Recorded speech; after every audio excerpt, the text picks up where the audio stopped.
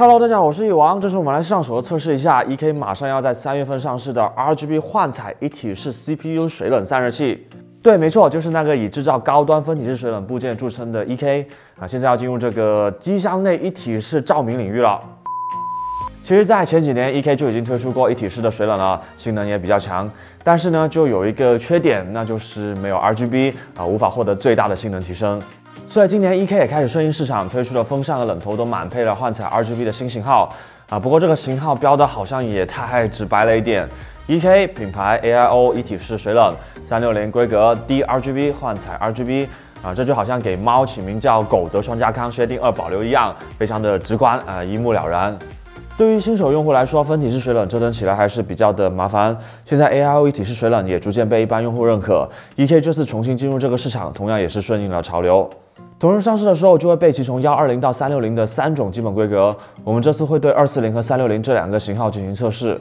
顺便给之前没有接触过水冷的用户说明一下，240和360指的是冷排的纵向规格啊，240是只能装2个12公分的风扇，合计240毫米。 实际上，因为水管接口等部分冷排还会再长出来一点，但是按照风扇来确定冷排规格还是比较方便的，这样长和宽一下子就知道了。那么来请出这次的受害者，首先是360规格的 EK 这个新型号采用的是目前常规的一体式水冷的设计啊，普通厚度的冷排，水泵放在了冷头上面，对机箱没有什么特殊的要求。240版本也是相同的设计，只是冷排长度缩到2个风扇的规格。 这个系列包括120的版本，使用的都是相同的冷头。EK 这个冷头是方形的设计，上面的一半是半透明毛砂的外壳，在没有亮灯的状态下，有点像糯米做的糍粑之类的点心，还是芝麻馅的那种。冷头左下角带有熟悉的银色底盘的打横的火字 logo， 和 EK 分体水冷部件上面的是相同的。冷头底部是铜底，出厂就已经预先涂好了硅脂。水管接口的地方做了一个金属的套子，看上去还是挺上档次的。 按照我们收到的资料 ，EK 这次使用的水泵扬尘会比普通一体式水冷高60%。实际上，整个冷头的尺寸和 EK 分体水箱上面的水泵都差不多了啊，性能值得期待。然后，当然的，我顺手也把冷头给拆了一下啊。开头我以为上面的半透明外壳只是装饰用的，可以打开来看看里面的灯啥的啊。结果拧开第一个螺丝的时候，就听到噗呲的漏气声；拧到第3个螺丝的时候，水就开始漏出来了。这就是为什么120的版本没有参与这次的测试了啊，因为它已经提前牺牲了啊，自己重新灌水也无法保证和原厂相同的性能。虽然一般我们建议水冷散热器都是从240的起步，除非机箱实在太闷啊，需要直接把热量排出去，但是又没有240的安装位。另外，我们在拆解中发现水管是靠胶圈卡住的，和分体式水冷差不多，所以冷头这里可以随便360度旋转，但是千万不要往外面拔。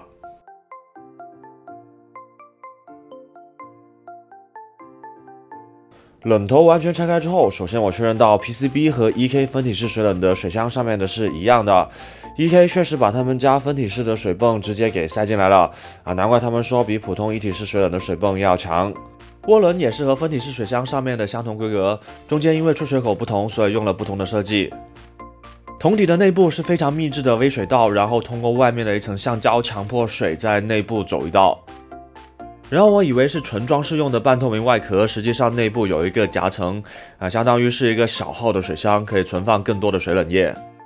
看完冷头内部，那么来看看外部的配件。扣具方面，根据官网说明支持115x、1366、1201、2066、AM3、AM4等常用平台。啊，不过我们没有收到 AM3的扣具，虽然现在 AM3平台也没有什么人用了。固定冷头的是手拧螺丝带弹簧，和 EK 家的分体 CPU 冷头是相同的设计。 另外，我们还收到了官网上没有写的 T24扣具啊，看起来是 CNC 做出来的样板。这个扣具的结构还是比较简单的，希望后面的零售版都能附带这个扣具啊，或者至少有办法方便且便宜的买到。这次水冷附带的风扇是 EK 自家品牌的蛙打 S1201R D-RGB， 最大转速是2200转。扇叶设计和市面上已经有的比较能打的 EK 蛙打 Evo 是一样的，边框有一点差别。 这个风扇有个特别的设计，是 RGB 插头可以串起来，这样最后只需要一个接头插上主板，就可以带动整个水冷进行灯效同步。那么来看一下整个水冷实际的上机效果，风扇的颜色过渡还是比较均匀的，灯珠要在特定角度才会显得比较明显，然后整体的亮度也挺高的，应该可以实现不错的机箱照明效果。而冷头的话，在亮灯之后给人的印象是更加美味可口了虽然灯珠只有中间的一小圈，但是整个上盖都有很好的被照亮。EK 的这款水冷在配合主板以及其他硬件的灯光同步之后，可以实现一个不错的整机灯效。外观看完，那么就要来跑一下测试了。毕竟它本质上始终还是个 CPU 散热器不光要好看，性能也要够强才行。为了确认这个散热器具体在哪一个水平线上，这里我还找来了几个对手风冷和水冷的都有。首先是猫头鹰的 D-15，算是目前最强的风冷之一了，而且是最新的黑化版本。然后是酷妈的冰神 P240 A-RGB， 是新上市的售价上千元的240水冷同样也是幻彩 RGB 的。最后是从肥仔电脑上面拆下来的 P360 A-RGB， 算是酷冷至尊一体式水冷的旗舰型号了差不多要2000块钱的，这场对比应该会比较有看头。而发热源呢，就还是那颗开过盖的 9900K， 英特尔的 CPU 可以在系统里面读取出每个核心的温度，平均之后出来的数值更精确一点。内部我们重新涂了液晶，之前测过导热性能会比一般的 9900K 略强一点。顶盖和散热器之间用的硅脂统一都是7921，这样更接近日常的使用情况。目前已经有大量的研究确认过，硅脂的涂法对性能基本没有影响，只要量不是太少，同时散热器上紧了就行。测试时我们会把 CPU 超频到 4.8G 赫兹，电压设置到 1.35， 然后在风扇全部设置到满速的情况下，用挨打热4进行半个小时的 FPU 烤机。完成后截几张图，每张截图中间会间隔开一点时间。再把每个时间点里面每个核心的温度记录下来，计算出平均值，这样就可以在一定程度上消除随机性，获得比较准确的成绩了。测试时我们还会打开空调，让室温保持在20度，总之就是尽我们的所能，确保所有的散热器都是在统一的条件下进行测试的。然后第一轮的测试是在开放平台下进行的，看看在风道绝对良好的情况下，这些散热器的表现。虽然单颗散热器的测试只需要半个小时，但是连续测5个散热器，加上拆装更换发现设置不对又要重跑总共还是花了非常长的时间。而且我们还准备了不止一种场景，是几个人轮流交换才坚持做完的光说明测试条件都讲了老半天。如果觉得这个视频有帮助的话，千万不要忘记点赞支持。那么来公布成绩 ，EK 这个新款水冷的表现确实不错，在开放平台下，即使是240的版本，也顺利的战胜了猫头鹰的 D-15虽然差距不大，而且因为风扇转速最高 ，EK 这两个水冷的噪音也是最大的当然50分贝出头的话也还好，在可以接受的范围内。酷妈的 P360 在比较静音的同时实现了较好的性能，就是价钱有点高。而 P240 则是最令人失望的，不光温度最高，噪音表现也没多好，还花了我1000块钱。顺带一提，我们也使用了16核心、发热更大而且内部铅焊的 3950X 进行过测试。不过不知道是因为 PBO 相关的原因，还是主板的原因 ，i.64 里面的 CPU 功耗读数不太稳定，总是有那么小几瓦的浮动是240几瓦里面的小几瓦。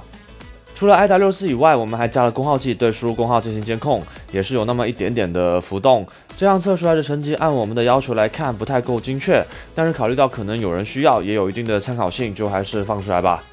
在这个测试中，水冷阵营的表现就比之前强了不少，连酷妈的 P240 都能打赢 D-15了，而成绩最好的 Ek Aio 360比 D-15 强了接近10度。我还特别留意了一下，这两次测试中的 CPU 功耗是一致的。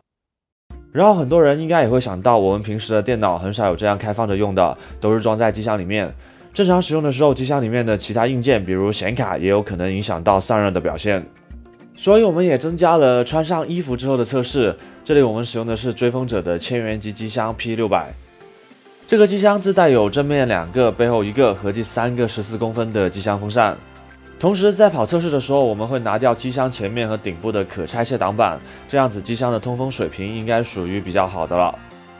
以及我们也考虑到240的水冷相当于比360少一个排气扇，所以我们给240的型号都增加了一个额外的风扇，是用的 EK 水冷附带的比较高转速的那个 WADA S。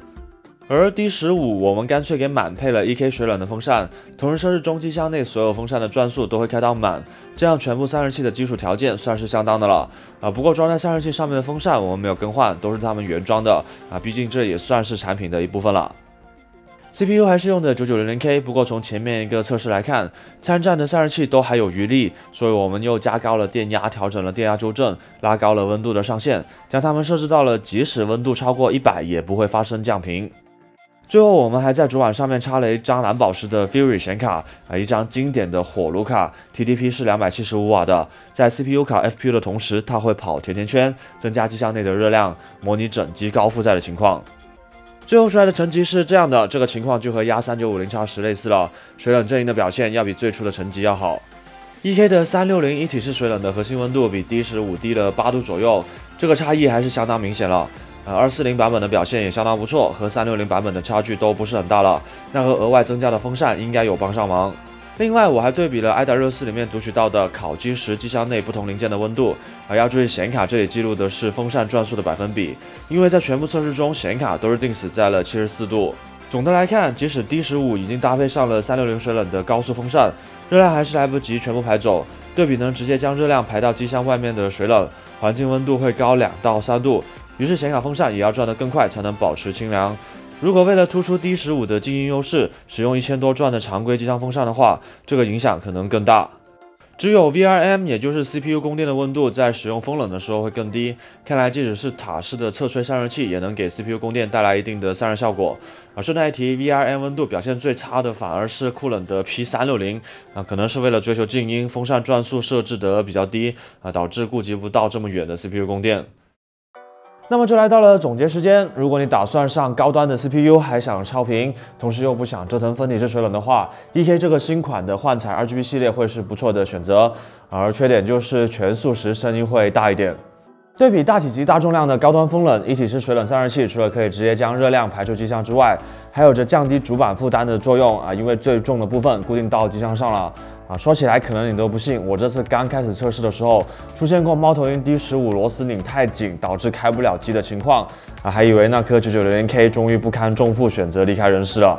当然，水冷的缺点就是零件多了，故障率会变高，以及增加了漏水的风险说起漏水，售后方面我确认到大陆地区是5年保修，3年内漏水导致硬件损坏的话包赔。目前还不清楚国内正式上市之后的价格会是多少，但是我看了一下官网上面的标价，即使是不看预定价原价$155也比美亚上面海盗船的 H150i Pro 要便宜它还是全幻彩 RGB 的，这么看起来的话，性价比还是挺高的。那么这次的影片就到这里了，如果喜欢这个影片的话，不要忘记点赞支持一下，新观众再点一下订阅，那就更好了。